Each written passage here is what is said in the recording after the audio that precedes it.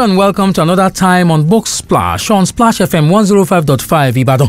Of course, one great way to enjoy the moment of the 60th Independence Day of Nigeria is to read a book. That's precisely our focus on the program today. So let's rub minds together. I am Michael Olatunbosun and I bid you welcome to Book Splash once again today. The book on the table is a collection of poems. The book is titled How Morning Remembers the Night, written by Ifesinachi Nwadike and jointly published in 2020 by Wine Press Publishing and Great's Lounge Publishing. The author, Ifesinachi Nwadike, is a rapper, essayist, poet and playwright. He holds both bachelor and master's degrees in English literature from Imo State University and the University of Ibadan, respectively. He is a 2018 Ebedi International Writers Residency alumni. He is the founding editor of Ngiga Review and the co-facilitator of Ngiga Book Club. His works have appeared in Ake Review, Anna Review, The Sun Review, Praxis Magazine, Ngiga Review, Black Boy Review, African Writer, and a host of others. The poet opens the collection with grief and sadness as the canvas on which the work is painted. From the first poem titled Introit, my memory is a deluge of grief and anguish, and in a large part of the collection, the inescapable presence of grief greets a portrait of a nation which feasts on the blood of activists, nationalists and patriots, of a nation that watches helplessly as its girls and maidens are whisked away by terrorists, of a nation that is continually at war with itself.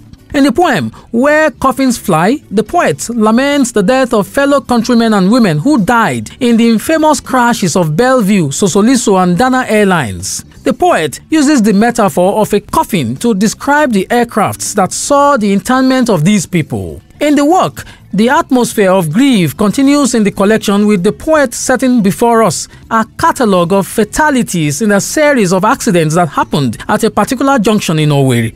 Persons of different ages and professions meet their end here in the most fatal harvest. The program is Book Splash on Splash FM 105.5 and I'm discussing the work How Morning Remembers the Night, a collection of poems written by Ifesinachi Nwadike.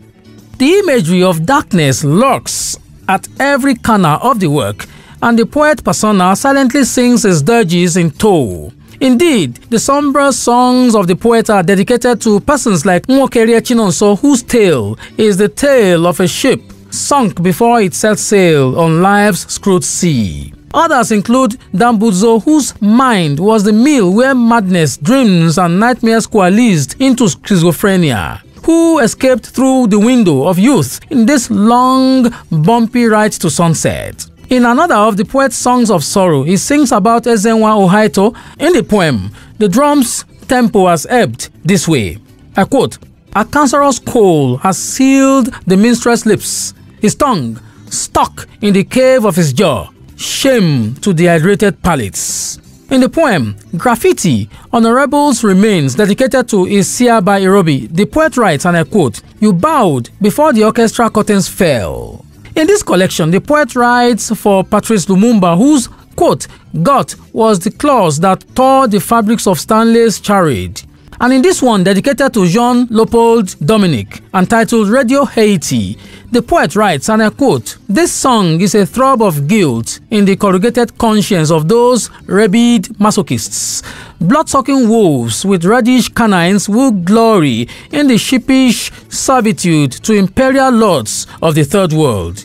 As ashes to the sea is a baptism for the new legion, the legion of truth, a light which darkness can never dim. For he left his footprints on water, which carries his memory all over Haiti. You are still listening to Book Splash on Splash FM, and the work on the table is a collection of poems titled How Morning Remembers the Night, written by Ifesinachi Nwadike. In this work, the poet pens moving eulogy for Dr. Stella Adadevoh in this poem titled "The Guard at the Entrance of Her Untimely Grave." And he writes, "Let no one call you a biku. You were a bubble of life. You stood guard at the entrance of our untimely graves. That day, the sky was orange, soya made it purple, then broke it into red globules. Your sacrifice is a child, crying in my arms, wailing, waiting to be consoled with this poem, a dirge-like lullaby. A horseman, I bear the burden of singing. My memory is the storehouse of grief, so I sing. I sing for you, Stella, for locking the stable before the horse could escape. Memory is a death certificate nailed onto our hearts with your name on it." The melancholy that pervades the work continues with dirges for the ALU 4, the 4 University of Port Harcourt undergraduates who were killed on the 2nd October 2012 in the community named ALU. There was also a poem for Ochanya Ogbanje. The poet writes, "Ochanya, against your will, death came calling in the guise of pleasure. For 4 reigns, you bore the brunt of brutality. From high he-goats tethered to the bamboo pole of your thighs, they bleat the refrain of rebuke." Among others, the poet pens potent lines for Leah Sharibu and other victims, and a poem for Pius Adesomi as well. In this collection, the poet writes about love, anguish, and heartbreak. In the poem, "I Walk the Streets of Love, Clutching Bullets of Anguish," the poet persona here reflects thus, and I quote, "Having known heartbreak, I lost my soul in the flames. Now I dance behind the bush of stranded shadows, suffering for my crimes." And in the other one, "They come back to me by water," the poet asks of Ebube Gladys, I quote, "Memories of you, us, of days when we were oblivious of the world, of fear, of failing, of parting. Did you empty our past into water?" I'm still discussing the book, How Morning Remembers the Night, a collection of poems written by ifesinachi Nwadike. In this work, the poet dedicates a substantial part to lash out at the political class and how the politicians have plundered the nation. In this poem, "They Have Not Stolen," the poet opens with a rhetorical question. The poet persistently asks question after question in this satirical lampooning of those whom he referred to as honorable politicians, who shoot their pens to empty public vaults and clutch the baton of greed, who run the corruption relay race in the grand march to backwardness. In this section of the collection, the poet deploys words like money crazy, legislatives, judiciary, executives, and so on to paint pictures of plunder that the political class has visited on the people and the nation at large. In the poem, "Patriotism is a Crime," the poet laments the unsavory treatment that the nation metes out to pensioners in Nigeria.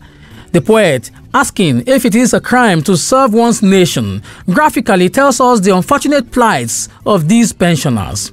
He writes of their pitiable lot as they stand in queues under the scorching sun like slaves in the Caribbean, as they are perpetually compelled to attend repeated and needless verification processes by succeeding administrations in the country.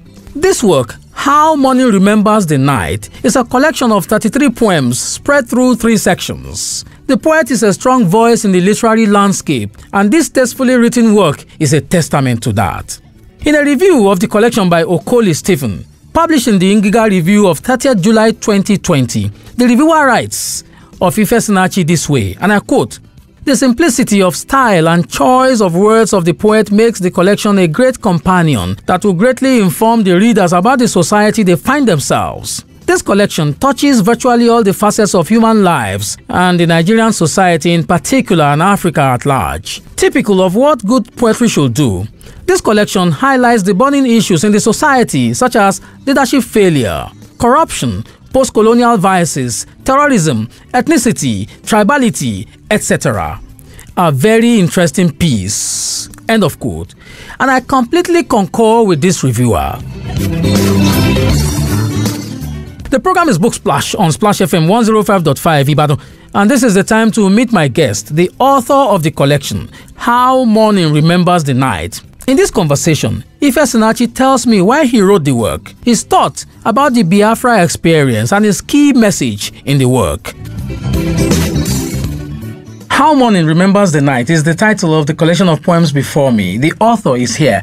Ifesinachi Nwadike is here. Yeah. Welcome. Yeah, thank you very much. Tell me about the title first. Let's start with your title. How Morning Remembers the Night. How Morning Remembers the Night. I'm going to arrest my publisher for putting me in a hot seat now to explain how we were able to come at the title. But then, you know, I'm Igbo, and there is this adage we say,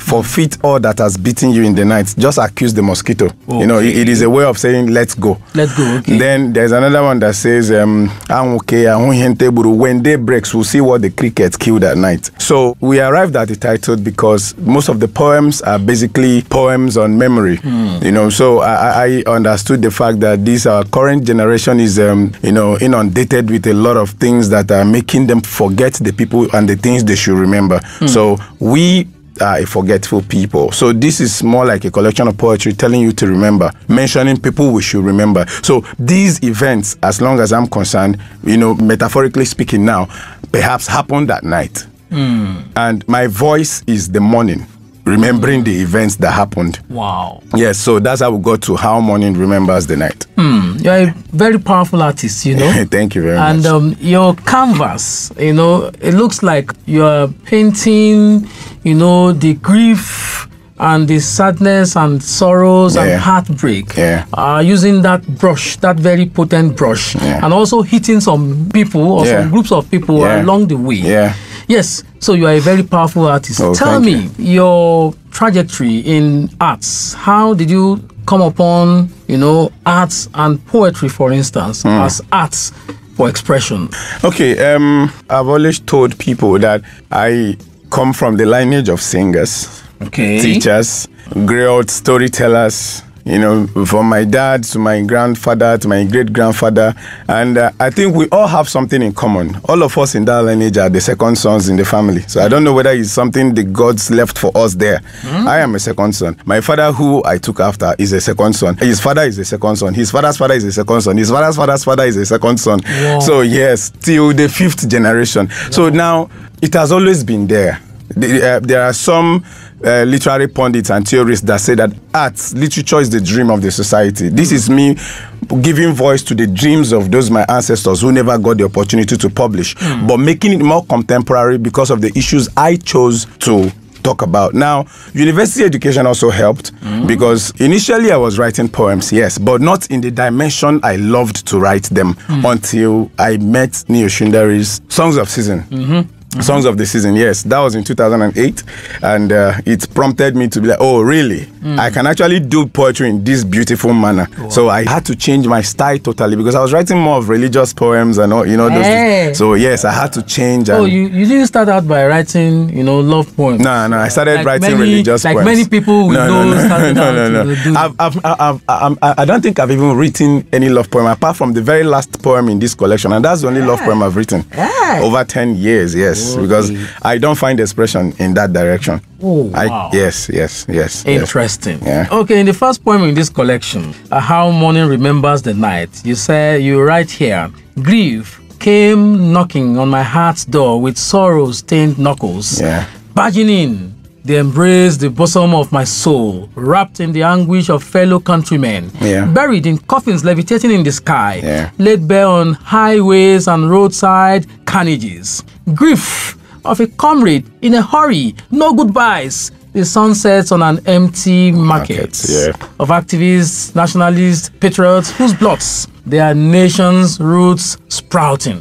Of jungle justice and innocent bloods gobbled up in barbaric congresses, of Ochanya, of Lear and maidens plucked from the safety of their home, of a warring nation, brother against brother, son against mother, peace and illusion. You have given the background to everything you have in this collection. You wrote about personalities that you know and those whom you don't really have a very close relationship with, but whose departure really struck you. And I find it very magnetic in a way, because while I was reading your work, I was also recollecting some persons I had known who had died and whose lives had been taken by the negligence of society. That's what you have in this book. A lot of them, the victims of Boko Haram, plane crash, road accidents, political assassination, and the rest of it. Yes. Why is your mind like that? A lot of people say that poets are the voice of the society. I agree, yes. But what I don't actually agree always is that they must feel compelled to talk. But you see, these are the areas I'm interested in. My mind is like that because I choose to remember. You understand? These are unsung heroes who I feel we should sing about. Okay? I was telling some people in a book reading yesterday that the superstructure that the media and the government gives out is not what I'm into. Government shouldn't tell me who is a hero. I should choose who is my hero. So that's why you have poems for Stella Adadevo, Leah Sharibu. Yes. These are heroes to the people who support them or who understand what they are passing through. So my mind is this way because these are the stories in the environment that get to me. And I feel like giving a voice to it. You wrote about Borno State as well, like a ghost town, stripped of beauty, stifled of peace. This land lives by itself like a ghost town. It reeks of devastation, choked up in a cesspool of endless mayhem. Globules of flames, she burns, boils, the fire stroked from her within. There are children here who no longer wish to play. Their innocence stolen in the most brutal way. Boko Haram still, has a stronghold on that state. Recently, the governor was even attacked and repeatedly too. For the fourth time. Yeah, for the fourth time. He has been attacked repeatedly. What does that tell you about us? Okay. Thank you. I was compelled to write this poem because in 2015, beginning from 2013, 14, 15, I elected to travel across the 36 states and capital of Nigeria. And I did. I achieved that. I ended my journey in 2017. I went to every part of the country. But Borno struck me. Okay. Because of the amount of devastation. I feel the media is underreporting Borno. It's like a war zone where you have to erect IDP camps here and there, and you pass through the city, everywhere is quiet. When you ask, why is this place quiet, they'll tell you that the people don't run now. Boko Haram don't pursue them. Do you understand? Wow. So I felt deeply struck. So where I said there are children here who no longer wish to play, their innocence stolen in the most brutal way, was when we got to a particular community where I saw about 3 children under a Dogonyaro tree. They stood there, but they were looking fallen. They weren't willing to play with anybody. Even when we said hi to them, they didn't respond. So what I think is that Nigeria has been unfair to its citizens. Wow. Yes, and it's unfortunate that this thing is lasting this long. So the consecutive governments have always used the excuses of fighting Boko Haram to come into the seat of power, but at the end of the day, we see nothing. We are still where we are. So I think there are some elements in the country, very powerful people who want these things to continue. Perhaps they are benefiting from it. Wow. Because this is a situation where there is no love. If you really love your citizens, you strive to make them comfortable. So it is in my feeling for these people that necessitated these poems, and I feel something should be done about it. It's a sad story. Yes. It's still Book Splash on Splash FM 105.5, the collection of poems, How Morning Remembers the Night. Ifesinachi Nwadike is the author. Is still with me here. You wrote about persons, you call them heroes. You wrote about, Borno State, and you also wrote about Biafra. Yes, Biafra. Nigeria is still in the euphoria of the 60th independence. A lot of people believe that we don't yet have closure to the Biafra conversations. You also believe so? You also believe so, right? Yes. Okay, so let me see. In this poem, memory is a crust of blood. Yes. For Biafra, my memory membrane explodes, smearing forth seismic bubbles, eggs of fertilized past, a past being muzzled out of the forehead of distorted history. So you think that the history that we have of Biafra is distorted? Yes. Yes.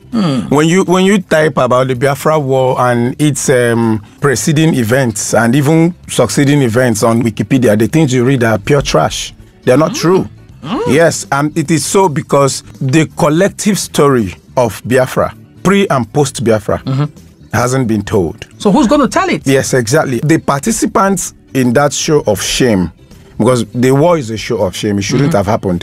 The participants are all very here with us, and most of them are ashamed of their actions, and they're trying to suppress the real story. When brothers fight, at the end of the fight, what happens is they call themselves together. Okay, what happened? How do we do this so that it doesn't happen again? But look at Nigeria today. All the events that led to the war are repeating itself. And we pray we do not see another of it. So why I think is this way is because, you see, when people fight, at the end of the fight, what they should do is they discuss the things that happened and what shouldn't happen. And there should be a process of healing where people purge themselves of whatever bitterness they have, and then a nation building takes place, right? Okay. But when you visit Eastern Nigeria today, everywhere is still the way it was during and after that time. You understand? The few developments you could brag about in the East are individually done.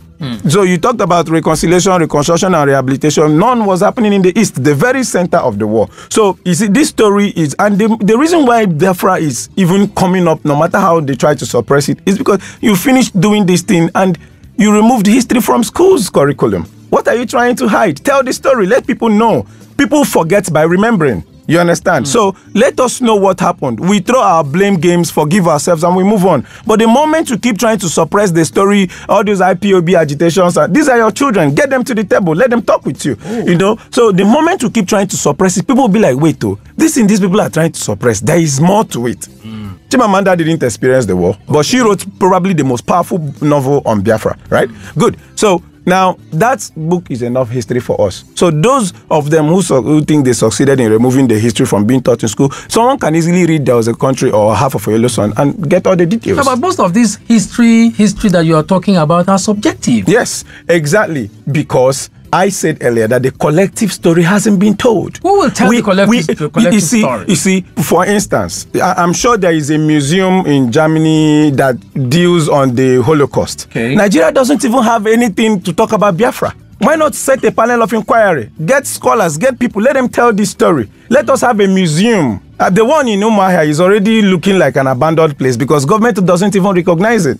You understand? Let's have a war museum in memory of Biafra. Nigeria should even declare, even if it is any day they want, a day to remember the fallen heroes. See, when we talk about Biafra, it will look like we're just discussing the Igbo people that died. Nigeria fought Biafra, right? Biafra in return killed many Nigerian soldiers, true of us. The more we try to suppress the story, the more we also do injustice to the memory of the people who fought on Nigeria's side. Wow. So let us have a collective story. So we cannot have closure until we have a collective story. Yes. It will lead to a national healing. Wow. It will lead to a national healing. You are right to point out that most of the stories, including my own poem here, they are subjective. They are all subjective. And subjectivity is the truth of the individual holding it. And it could be wrong to another person. So we need a national truth. Yes, a national truth. A national truth. That's the name. Okay, so in this work, you have strong lashes for the political class. Yes.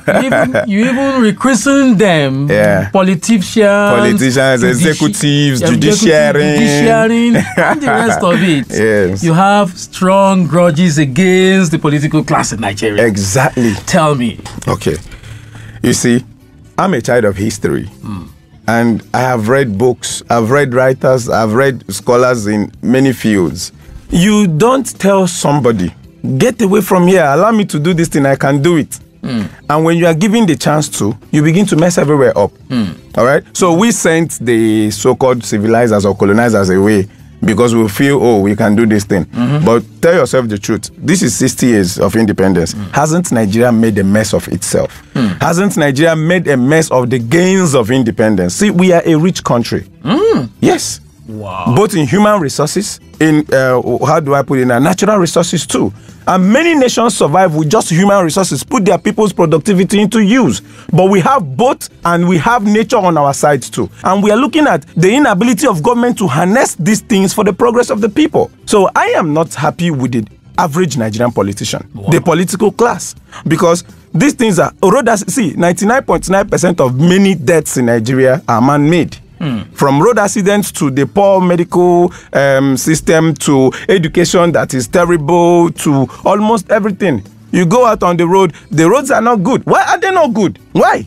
You don't lack money. There is money to do these roads, yes. As a matter of fact, the reason why many Nigerians are no longer paying taxes is because they are not seeing what they are being used for. It's true. You just heard of COVID-19 fund, 2 billion of the education for whatever, found in someone's personal account. These are the kind of stories that make you get angry with this country. Like, how dare you do this? We are suffering together. And then we elect you to help navigate the contours of this problem. And then people say, okay, this is the money. You are getting money from oil. You are getting loans from outside the country. You're also getting internally generated revenue. And at the end of the day, 4 years after, 8 years after 2 tenures, The new government is still going to use the same road you used to campaign 8 years ago to campaign. Vote for me, I will do this road. But the road has been there 16 years ago. Nobody did it, but they used it to campaign. And thousands of people die on that road every day. As long as I'm concerned, any accident that claims a Nigerian life on any Nigerian road as a result of the badness of the road, hold the Nigerian politician in charge of that place responsible. How long did it take you to put this book together? 10 years. 33 poems. 10 years. 10 years? Yes, 10 years. I tell people it took me 10 years because I started writing. I told you that I was starstruck when I read the Songs of the Season in 2008. Then I was studying law in ABSU. After 2 years, I dropped. I started afresh to study law in Imo State, English language in Imo State University. I've always wanted to be a writer. Okay. So in 2010, I began writing some of the poems that appear here. And then my publisher is there with me. So we write, send out to people they recommend to help us look at it. They'll be like, no, this is not good yet. No. So beyond this work, there are other poems too that I've written that have not been published. But the incubation period to what finally became Harmony Remembers the Night was more than 4 or 5 years. Okay. So by the time I finish, you send to this person, some could stay for 1 year, 2 years with the person you sent it to, maybe a bigger poet. I have the Neo Shindares, Taniro Ojai, Dodia Ofemo, Remiraji. These people read my work. Is the Diala, Tony, Uche Peter Umez, and the rest of them. They read these works. Some of them took a year before they replied me. Okay. And I was patient because I was looking for something tangible, something that will announce me, and something that won't fall short of expectations. And this is something tangible. Thank you for that. Thank you. Your key message for all of us in this work. My key message is a child who does not know where the rain started beating him will never know where he dried his body. Wow. So you're asking us to look back. To look front. Sankofa. Yeah. Ifesinachi Nwadike. Yeah. Thank you for coming. Thank you very much. Thank you, Michael. I'm very grateful.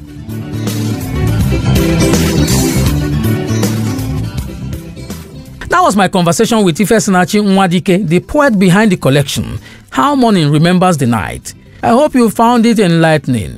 If you did, please join me next Saturday, same time, for another moment on Book Splash on Splash FM 105.5 Ibadan.